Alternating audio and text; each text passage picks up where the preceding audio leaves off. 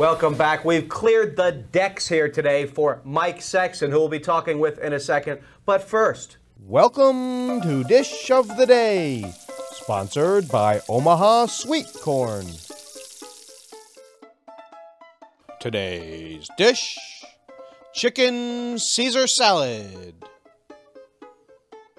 Yours for only $6. That's good.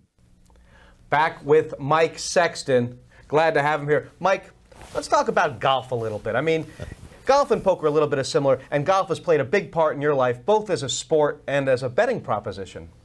Yeah, a lot of poker players like to play golf, and I'm one of them, and certainly it's fun to see a lot of poker players get out on the golf course because most of us aren't that good of golfers yet. You know, they still like to bet high. And a couple of months ago, Howard Lederer told me a story about a match he played with Huck Seed against you and Doyle Brunson. He was on the losing end. How did it feel to be on the winning end of that match? I'll tell you, that was my greatest day ever on the golf course. We played a very serious golf match, actually for $800,000 in one round of golf. And it was pretty astonishing. Doyle was staking me, of course. That's how I got That was a good move. Yeah, and Doyle and I played Huck and Howard.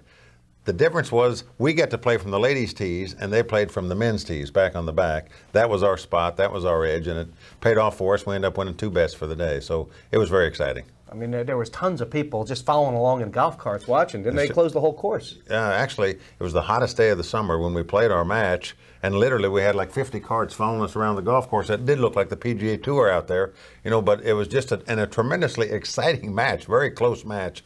Actually, Doyle and I were very fortunate to come out on top. Well, people didn't believe Doyle would be able to get around the course, did they? He didn't get out of the cart very much, I can tell you that. You guys were playing, what's it called, a scramble or something?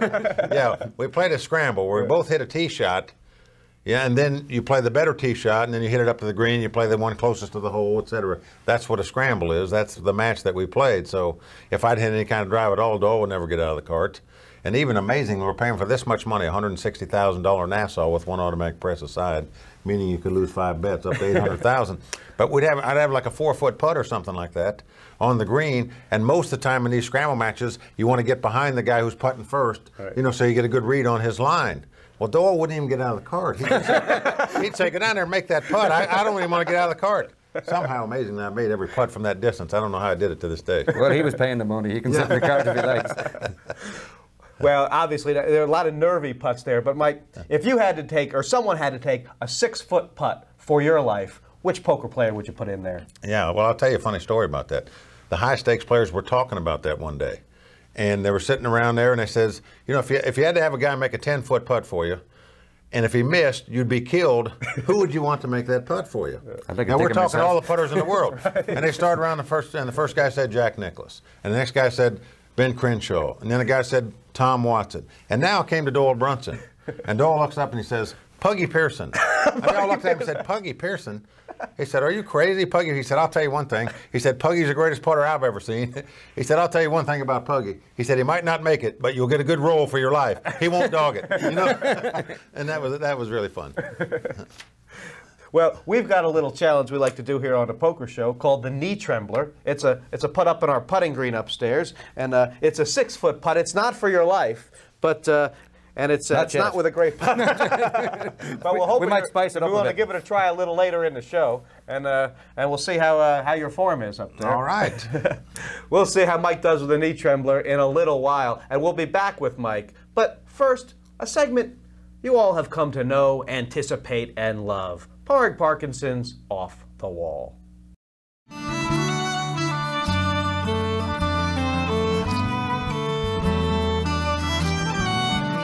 This is one of the nights we look forward to on Off the Wall. We get to take the guy that you have voted for off our wall of fame. The guy you like least. But first, there's a little unfinished business. People have still been very distressed about the Howard Lederer situation. We're getting emails every day. And we're frankly, even though we didn't think it was fair, but we're getting fed up of it.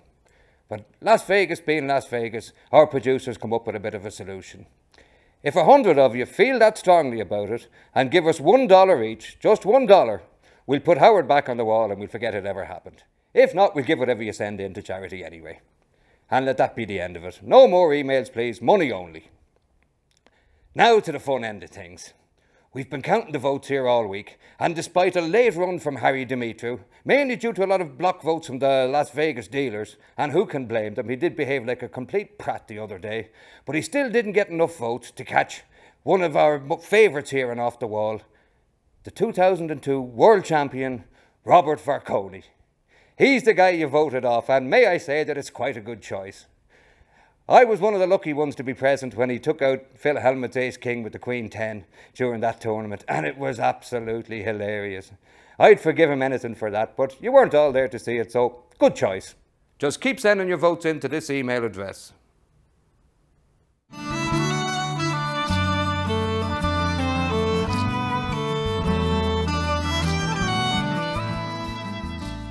Mike, you're a player for a long time. Now you're in the business side, the commentary. You don't get that much time to play anymore. Do you miss it? Actually, if I wasn't a commentary guy on the World Poker Tour, for example, I would be playing in World Poker Tour events because I still love to play, especially the big-time tournaments. You know, I'm very fortunate that I don't have to grind out for a living anymore like I did for like 25 years. You know, we had Only to play 25? Hey, We're telling the truth on this show. Yeah. But, so I'm fortunate I don't have to do that, but still, I thoroughly enjoy the big-time tournaments, the competition involved with it and all, and I would be playing, and I still am playing, when opportunity presents itself. Did you get to play in this PPT?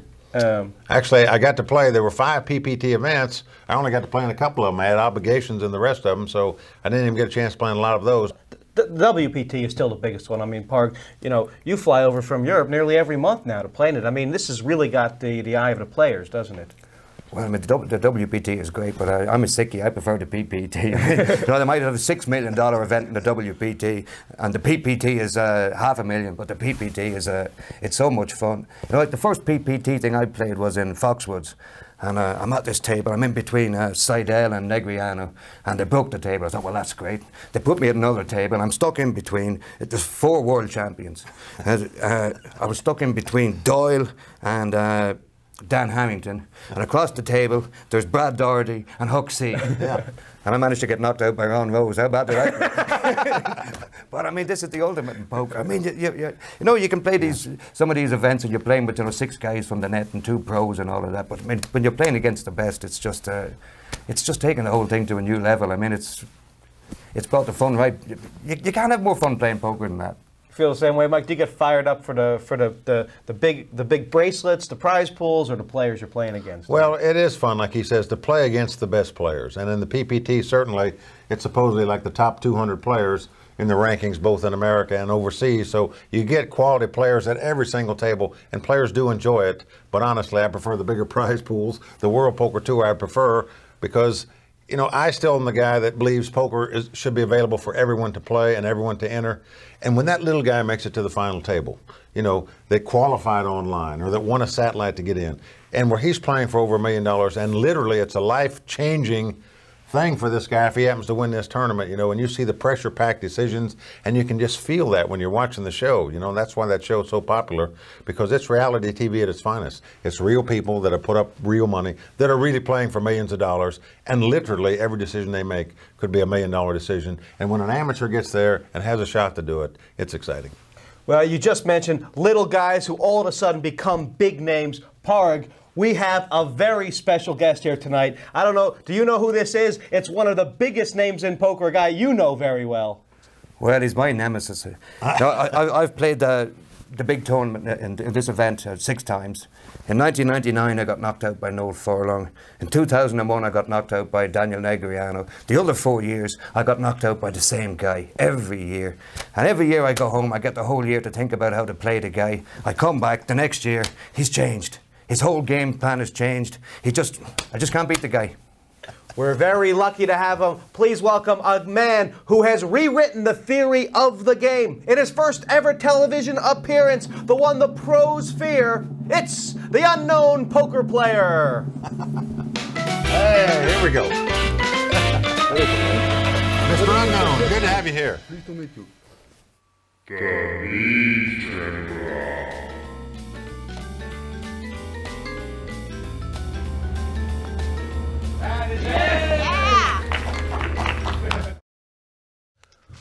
Mike Parg, unknown poker player. Welcome.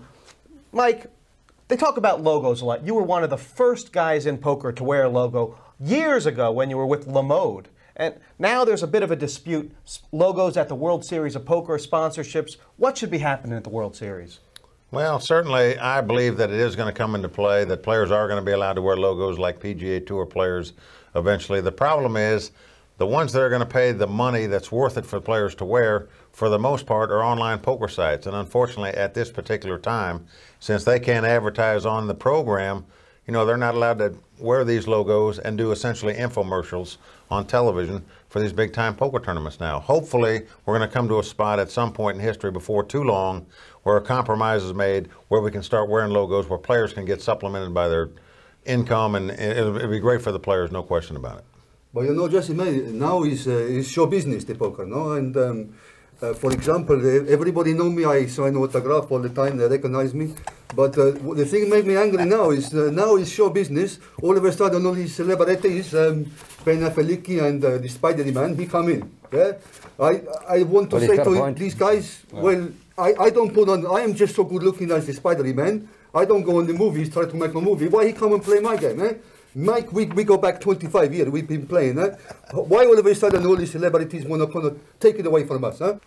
Well, certainly it's great to have celebrities in our game. That's what brings media exposure to poker. Yeah, but you are the celebrity. Why we need this? Well, we have to have celebrities for any sport to succeed. You need celebrities, and certainly we need guys like you, Mr. Unknown. You're one of the top celebrities we have. Well, I mean, speaking of celebrities, Mike, have you been surprised with how well some of these celebrities have been playing? Ben Affleck won a tournament. Tobey Maguire's made the money. No question about it. And these guys are real players. I happen to play in a private game with these guys, and I can tell you, they are real poker players that can sit down with big-time players and hold their own. Certainly, Tobey Maguire, a terrific poker player. You're going to see him in the final table at some of the main championships events. As you mentioned, and Ben Affleck, as you said, won a $10,000 buy-in tournament at the Commerce Casino. So that was against top-quality pro players. It's not easy to do. Are they presenting a challenge for you, sir? Well, they can be lucky one or two times, these guys, but we've been playing a long time. This is our game. They should be acting. You guys have played it a lot, the three of you, a lot of WPT events or watched them. What's your vote for best WPT performance?